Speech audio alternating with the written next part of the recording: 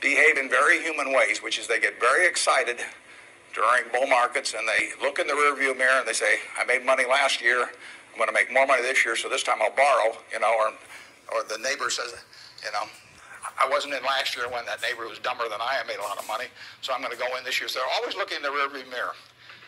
And when they look in the rearview mirror and they see a lot of money having been made in the last few years, they plow in and they just push and push and push on prices.